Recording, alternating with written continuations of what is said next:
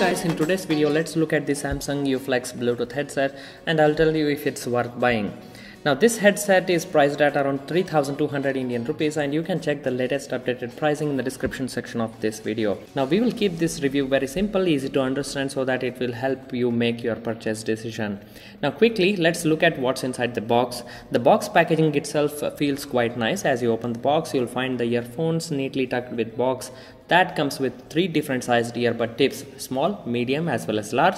A quick start guide. You also get a micro USB cable. Now remember, this is a Bluetooth 4.2 version flex earphones, not the Bluetooth 5.0, not the latest one, but yet this is selling pretty good and for a good reason as well.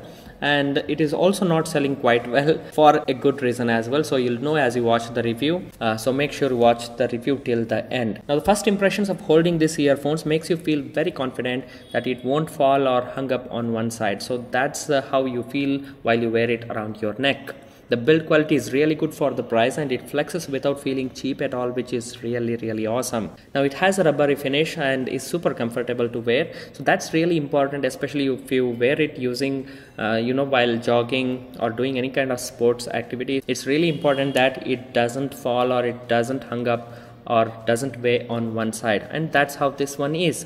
The headset has 4 buttons in total and a switch to turn on and off, as well as just hold the switch upward to pair. Now it flashes red, green as well as blue while it's searching for Bluetooth connectivity, which is really nice. So there is notification indicator with light as well. I like the fact that it has a switch to manually turn it off, so again that's nice. There is a volume up and down button on the right side. There is a play pause button as well.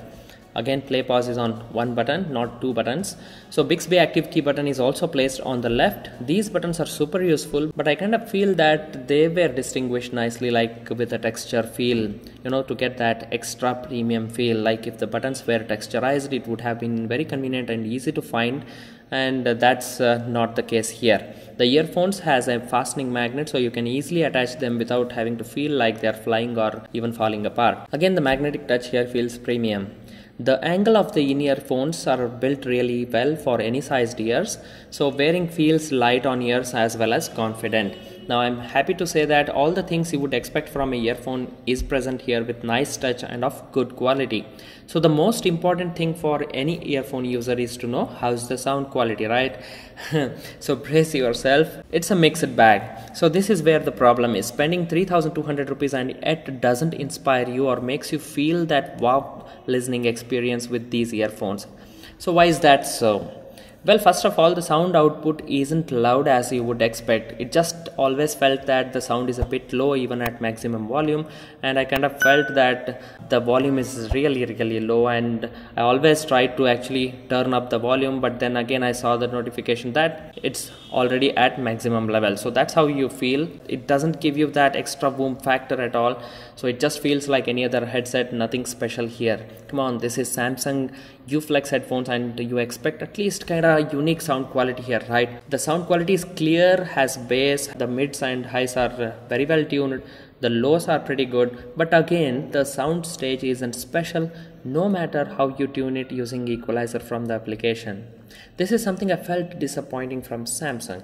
Maybe I expected a bit high with fidelity, loud volume with good sound stage, and nothing that impressed me. Come on, like if you are buying a Beats, any headphones, they have some kind of unique experience, listening experience. That's what you would expect from Beats. If you have bought Sennheiser, the sound quality is really premium. Again, the sound stage is there with the Sennheiser headphones, but that's not the case you feel wearing these Samsung earphones. So there is nothing special that you can expect out of it.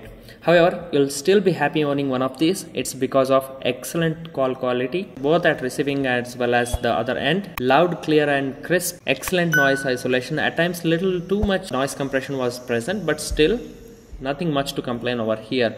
Even if you have kept your mobile far away in open surrounding space, the signals worked great, no hiccups at all. Never ever I felt that it was finding for Bluetooth signal. So this is where you will be really happy owning one of these. On paper, the headphones has two-way speakers consisting of 11mm woofers and 8mm tweeters.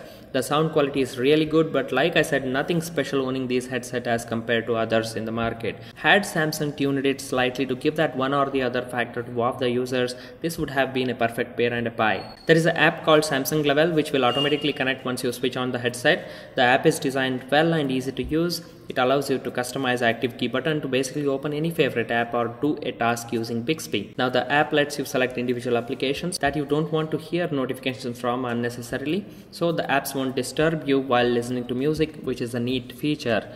The equalizer isn't app specific, it's the equalizer setting of your phone. The features are great here as you can always customize sound quality to your liking. There is also a volume monitor and it reminds you if you are listening at higher volumes for a longer period, which is again neat from Samsung.